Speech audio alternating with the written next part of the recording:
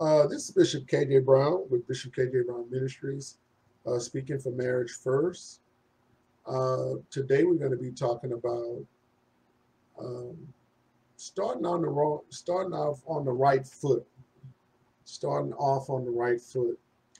Uh, I have been talking for couples for a couple of decades, and something that I've looked at and I've observed over the years is that sometimes you meet a couple that the idea that they had for marriage was not the same. They had different ideas for what they looked at for marriage. And so they obviously got a different look at what what they expected out of the marriage because they looked at it from a different perspective. Um, One of the first things I do in marriage counseling is I ask people, do you want a Christian marriage? And the reason why I ask them, do you want a Christian marriage, is that I do biblical marriage counseling, and the principles that I use are eclectic to some degree, but it's basically what the Bible teaches about what marriage is. Because sometimes you talk to couples and you find out that what they see or what they viewed as marriage was not the same as what the other one was looking at. We come from different backgrounds, we come from different homes, and so what you might see in marriage and what I see in marriage might be something totally different. And so I always would ask the couples, do you want a Christian marriage? And the reason why I did that is that it's so they can try to be on the same page. I think it's not enough for us to just get married in a church. I know that's important to people, but there are people that get married in church but don't have a Christian marriage. Matter of fact, there are people that get married in churches but for the aesthetics, how it look and what they how they want the pictures to come out, but neither one of them is Christian. So I always, before I do marriage ceremonies, I require that the couple go through pre-marriage counseling to first of all see if they truly want to get married, and number two, um, what are their ideas on marriage, and then also number three, to see um, what do they believe a Christian marriage is, so they can both be expecting the same thing. Uh, the first thing we want to look at is that, um, and I'm always going to give you scripture references to whatever we're talking about. Genesis 5, 1 through 2, it talks about creation. It's in the creation story. And in the creation story, and I'm just going to look over here to read for a minute, it says, this is the book of generations of Adam. And the day that God created man, in the likeness of God made he him. Male and female created he them, and blessed them, and gave their name Adam in the day when they were created. All right. Now, the reason why I read that scripture and I talk about that scripture a lot of times in marriage counseling is that the Bible says in Genesis chapter 5, verse 1 and 2, that he created them. And both their names were Adam. In the King James, that's what it says. I know a lot of people kind of look over that or not read, but if you look in the King James version of the Bible, in Genesis chapter 5, verse number 2, he said he called their name Adam. And the reason why I emphasize that, and not to complicate it, is that adults get married. I know that might seem super simple, but adults get married. So when you get married, men, The woman is not your child to be bossed around. He created them. Men and women have different responsibilities. Men and women have different responsibilities, but men and women have different roles, but God didn't make the man to be superior to the woman. So some people go into marriage from the very start believing that men are superior to women in the marriage. The Bible does not say that. What the Bible says is that the man leads. What the Bible says is that the man is the responsible head. It teaches the responsible head. It teaches an order. It teaches order, but it does not teach that man is the husband, is the boss. It teaches that you work together. If we look in the Genesis account, we see that both the man and the woman had different responsibilities. And so they had different responsibilities. They were made different. They had different responsibilities. And so they operated differently in the marriage. I always bring this out in marriage. Men don't complain, women don't complain that a man is made different from him than her. And the man doesn't complain that the woman is made different from him. You know, y'all understand what I'm saying. We understand anatomically we made different. And that's part of what makes intercourse to be possible, because we made different. One has a vagina and the other one has a penis. And I'm using the medical terms, you know, because we want to keep all this clean, right? So we don't have no problem with that. So we need to understand that even in the natural sense, we don't have a problem with that. Well, in the spiritual and the natural sense, in terms of order, we need to understand that God has order and different responsibilities. But number one, the first point I want to make is the man is not better than the woman, and the man is not over the woman. God designed marriage where they work together, but God held the man as the responsible head in leadership. But you are required and you are shown in Scripture that you're supposed to be doing it together. The two shall become one. Make sense? So the first thing we need to understand is neither one of y'all is the boss. God is the boss. That's why it talks about a three-cord strand is not easily broken in Scripture, because it's you, the husband, you, the wife, and God. So that's what makes a Christian marriage, that is not the two, but the three. That's why in Genesis 2:24 and 25, if you allow me to read for a minute again, it says, there shall a man leave his father and mother, and shall cleave to his wife, and they shall be one flesh. And they both were naked, and the man and his wife, and they were not ashamed. Now let me tell you why understanding that Scripture is so important. If you are not ready to leave mother and father, and what I mean by that, your household, your family, in terms of you having another family, you're outside of your original family. It's not mom and dad, but now it's me and wife. If you don't understand that that is another family, then it's going to be some difficulties in your marriage.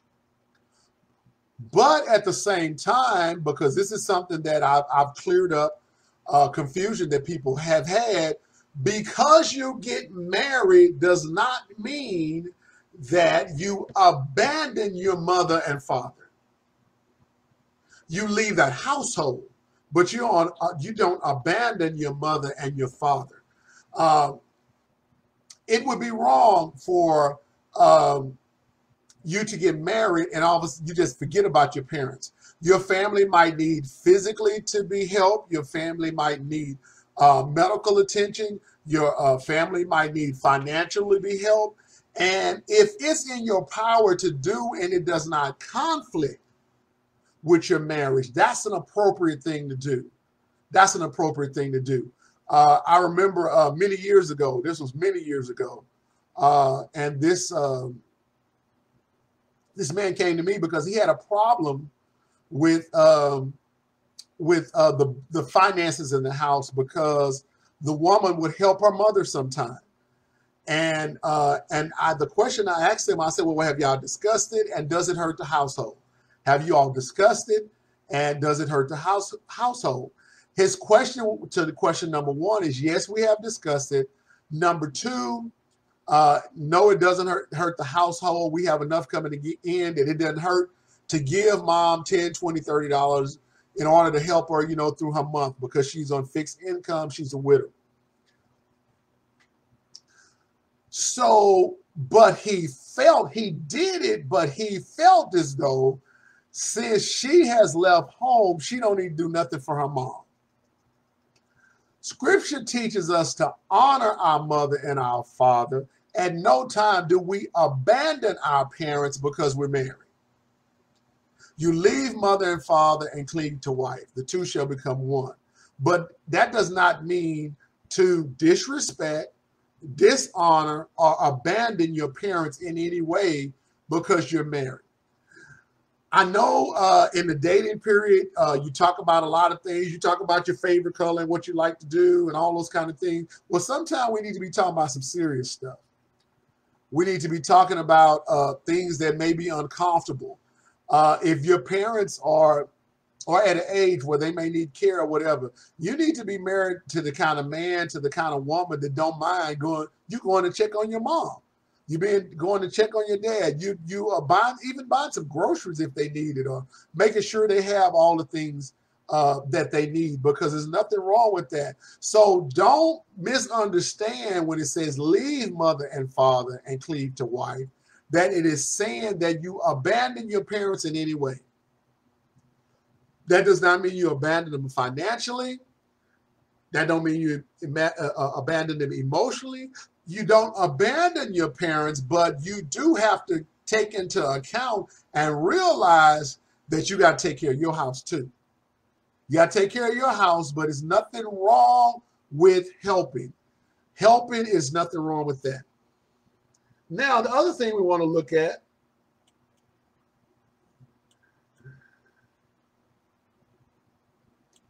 is authority in marriage. I want you, and this is the last scripture I'm going to go over, and I'm going to review in a minute. There are men that I have counseled, and I'm not going to say any names, that they daddy told them that the man is the boss and the woman needs to fall in line. And I'm quoting exactly. They need to fall in line, and the woman need to mind and do what I say. Well, I know your dad may have said that, depending on what generation he was born in, but scripture does not say that. I want to clear up with one scripture how the Bible teaches mutual submission and order. It teaches mutual submission and order. So if you go into marriage, number one, thinking you're the boss, treating the woman or like she's a child, or even the man like he's a child, then that's out of order in terms of what God has put marriage to be.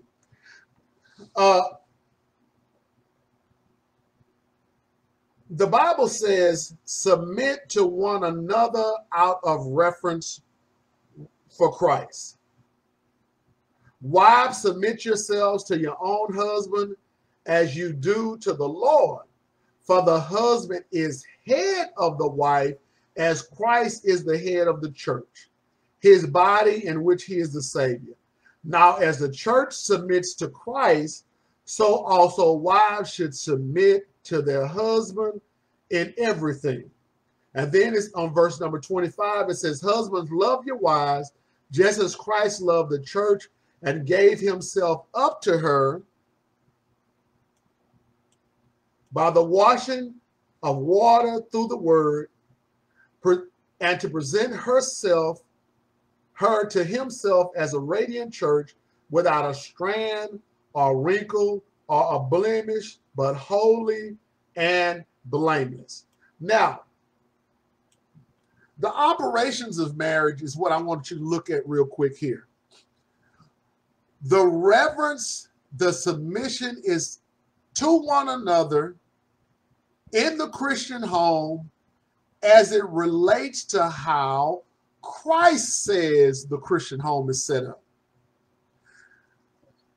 Wives, that does not mean that you have to agree with everything that your husband says or do, but there is a way to respectfully discuss things.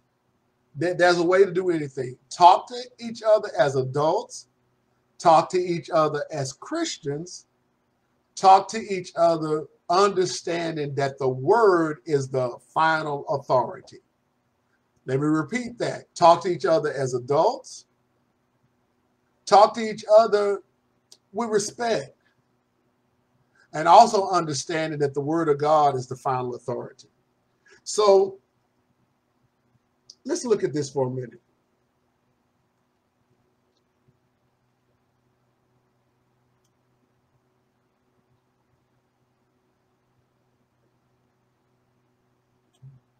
When you have a Christian home, then the Christian marriage will operate better. When you have a Christian home, the Christian marriage will operate better.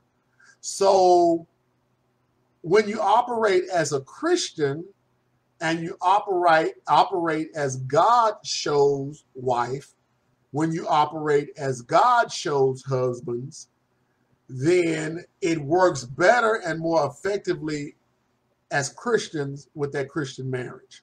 Now, there are a lot of concepts that's been brought in by the world that's not what God ordained. It's not what God says. Sometime, every once in a while, you run across couples that they're having problems in their marriage financially because they were taught what was passed on to them is 50-50. You pay half the bills, I pay half the bills. Scripture does not say that. Matter of fact, that if you all don't make the same exact amount of income, that causes immediate conflict. The Bible teaches that you take care of the home. It does not put a financial percentage. It don't say 50-50. 50-50 is a business partnership. That's not a marriage partnership. You might have some bills that you pay. You might have some bills that he pay. But there's two questions that I ask couples all the time. If one of y'all make $50,000 and the other makes $75,000, then you make the $50,000 plus the $75,000.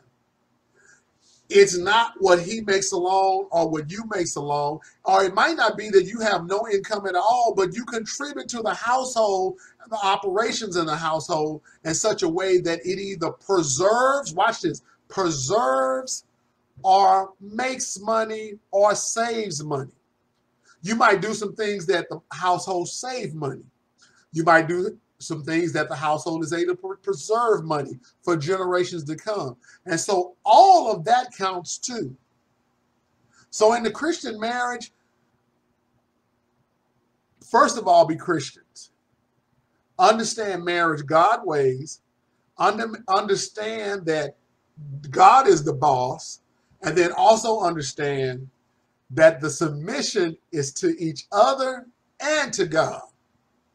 Nobody's the boss but God. We have responsibilities, we have roles, but if you want to be on the same page, be on the same page of Scripture so that you both are rowing the same way, in the same boat, looking and expecting the same thing, and that's to grow together in love.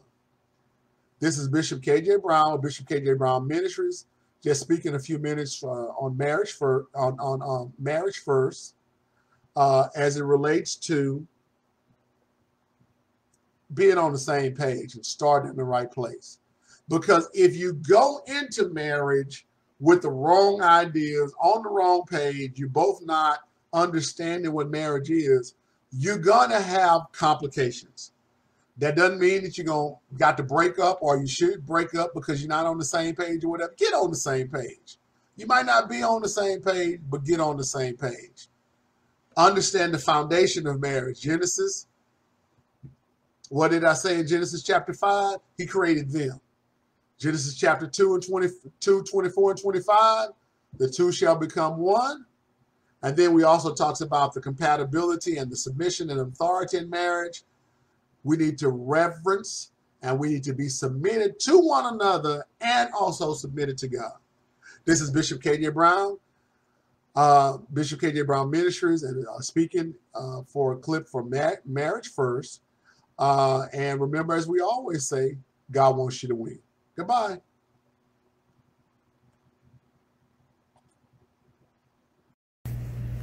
Hello, I'm Bishop K.J. Brown, and I want to tell you a little bit about two ministries that work together as one.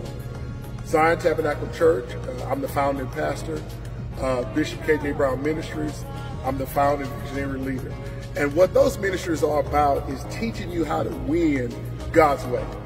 Because I believe that the Word of God has the tools, the principles, the precepts that we need to build winning lives. Matter of fact, the slogan of our church is building winning lives for a coming Lord. I believe the Lord is coming back, and I believe we need to be ready, but we got to have the winning tools. And I'm not talking about he's going to come back right now. No one knows the day of the hour. But however, we need to be equipped. We need to be empowered. And so these ministries are all about empowering you with the Word of God to win in your finances, to win in your marriage, to win in your relationships, to win in every way. Because I believe that the Word of God has the answer. The teaching ministries at Zion Tabernacle Church focuses on you winning as your family, winning as a wife, winning as a husband. The principles that Scripture teaches, not any magic formulas or anything like that, but practical lessons on how we can win God ways. You know what? Because I believe God wants you to win. God wants you to win in every way. And so if you want to be a part of a ministry, if you want to be able to view some things or whatnot, go to our website, bishopkjbrown.org. bishopkjbrown.org. And you'll be able to see what we're doing with radio, what we're doing with television, what we're doing with podcasting, what we're doing with our phone app, what we're doing with the other different types of platforms and models that we're using. And all of it is designed just simply to get the word out, because we are a word church and we'll continue to be a word church. We don't follow the trends of the world. We follow what the Word of God says. So before I leave this video, I want you to remember one thing, and we say it all the time at Bishop K.J. Brown Ministries, Zion Tabernacle Church. Remember, God wants you to win. Bishop K.J. Brown Ministries presents Are You Ready? An informative written work that breaks down the questions you have always had about the rapture.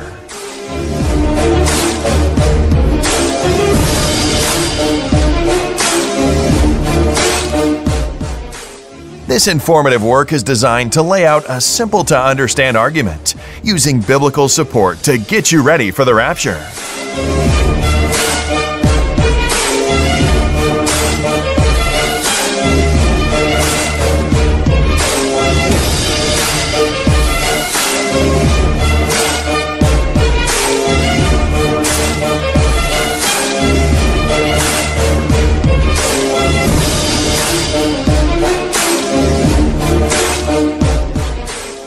Purchase your copy today by visiting www.bishopkjbrown.org. Click on Bookstore link. Now, the question is, are you ready? The greatest miracle is not limbs growing, it's not people being in car accidents and the car flip over and they don't have a scratch. The greatest miracle is salvation. Greatest miracle.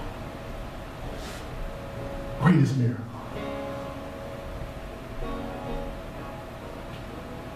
That's why I believe the greatest value is your soul. The Bible says, what would it profit a man to gain the whole world? That's a lot, y'all. Gain the whole world and lose his soul. greatest miracle of salvation, the greatest value is your soul. The greatest tragedy is to die and not be saved. Once appointed man to die, and after death, judgment. Where will you spend eternity? That's the greatest decision you can make. Not what neighborhood you're going to live in, whether it's a gated community, all those kind of things. Are you going to be with Jesus? Old preachers say, choose this day. He said, do it while the blood is running warm in your veins. And I was a little boy and didn't understand that, but as I got older and I learned and stuff, I understood that because I went in the hospitals when the bodies was cold. And now I understood. They said, you know what? You got to make that decision before you take your last breath.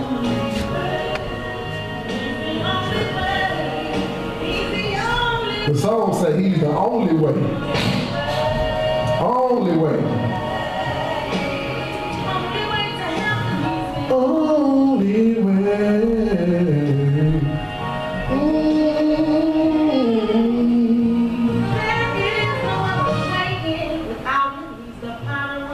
The greatest sacrifice has already been made.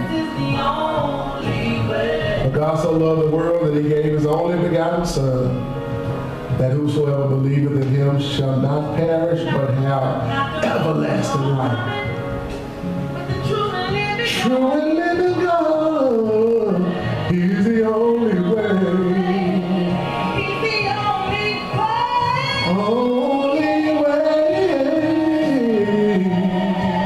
He's the only way.